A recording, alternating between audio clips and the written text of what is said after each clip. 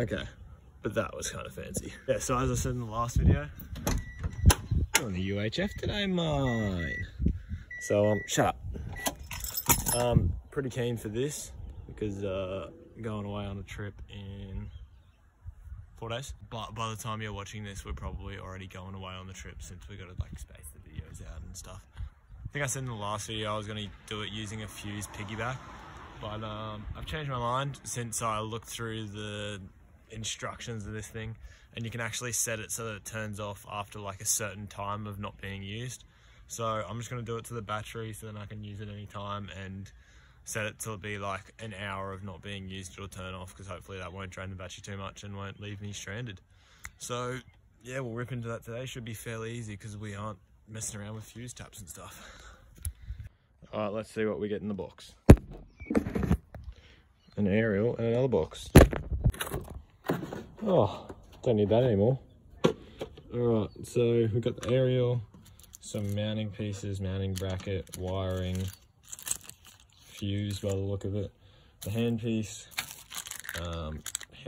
mount, and the actual transceiver. So plan is to mount this. When I was doing my head unit, I noticed that there is so much space up under there, under the glove box, and also under this side. I'll be able to show you, but you can't see because my flash isn't on. 3, 2, now my flash is on. So there's a fair bit of space up under there. Wow, that is dirty. I don't actually know where under there, but we'll pull the glove box out and have a gaze. So I'll get rid of this glove box now. Alright, that's out now, and you can kind of see where I want to mount it, up in there somewhere. Also, it's starting to rain, but the show must go on, right? So we'll keep going. So that rail right there. Oh, hang on. What is that? What is all this wiring? Just cut wiring and zip tied onto here. That's not a UHF wire, is it? Gonna mount the transceiver up under there. So that's right under my radio. Since it's got a speaker on the transceiver, that should be pretty good. So I'll see if I can mount it there now and see if I can actually get my hand in there. Okay, so from looking at this, where was it? That wire there. And you know this used to have a UHF? Did it? Yeah. I believe it. Yeah, where is it? This one. Yeah, same wire. So there's a heap of UHF cable just bundled up here. Literally like 1 hour later, I've found a spot to mount it. It's kind of all over the shop at the moment, but I'll sort that out later. For now, that's a good spot to mount it. So we're just gonna run with that, and then if I need to, I can just cut that screw down. And yeah, so we'll get into the wiring now. Chuck the antenna on, and then chuck some things through the firewall, and hopefully Bob will be your stepbrother.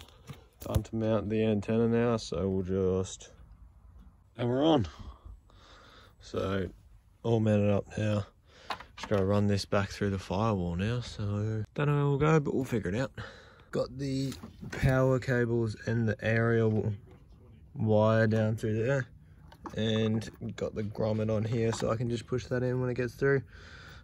Those two wires are lecky taped together since they're both going to the transceiver, so I'm just gonna send that through car and plug it in.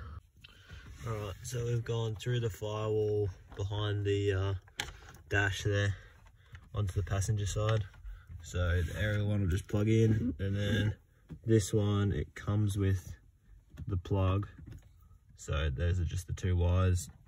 Put them into the plug somehow and then plug that in. So that's pretty neat. They just click in, and then now they won't pull. Oh, I can't show you that. Well, yeah, they won't pull out now, so that's good. And I actually put the right one in the right one, so that works too. Now we'll just plug it all up, and then we need to put battery terminals on it, and then we'll be able to give it a test. Yeah, so got it all in now, nice and torqued up to 30 finger Newton meters according to old bloke over there. Just a bit weird anyway. Now we'll chuck the battery terminals on, and might chuck it on channel 69 and get a bit of the radio check point. Alright, terminals on now. Just got the little clippy ones so I don't have to fully disconnect the battery. It was actually because the other ones were way bigger, but we'll just go with that. This makes me sound smart. We've got connections, and I got the knob on my stump. Oh my god! That's a lie, I literally just did that, but anyway. How do we do channel? rotate it. Channel. What channel do we want? 69. 69 it is. There we go. Yeah, mate, can I just get a good old radio check, please? Yeah, so then I walked in and he was having sex with his grandma. It was fucking weird, eh? Over. I think we're good.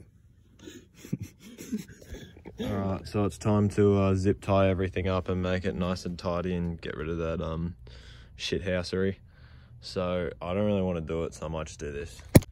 Alright, done. Got the conduitage on there.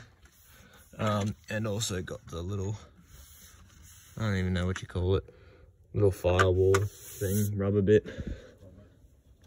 Grommet? Yeah, that's what it's called, a grommet. And then in here, mount it up nice and tight up there, not moving, zip ties, more zip ties. Got it mounted here just with some self tappers in there. That is not moving. Chuck it on there, give it a test. Easy. Alright, final touch. Oh yeah. Oh yeah. Alright, interior's back together. This works now. Had a bit of trouble with it just hitting the UHF up in there, but now it's clear. Working glove box, working UHF, and what more can a bloke ask for? I thought I'd just talk a bit about UHF antennas and how UHFs work, because it's important when buying UHF to know what antenna you're going to use that will best suit your use for your UHF.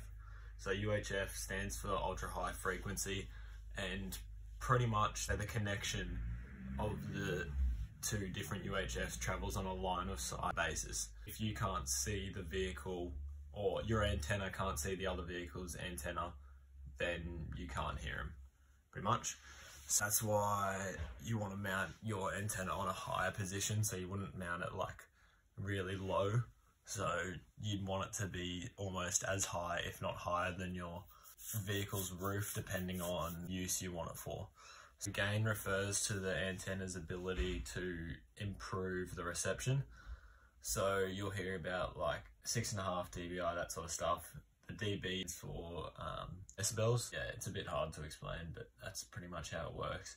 But it's not necessarily the higher the gain whip, the better. So it's tailored to your needs and what you're going to use it for. So higher gain antennas will propagate in a sort of horizontal way and will travel a lot further, but will also be experience a lot of interference from like hills, rocks, trees, houses, that sort of stuff. Whereas lower dBi has a more circle radius and isn't so much interfered by those sorts of things, because the circle can obviously bend around it, but it also doesn't travel as far.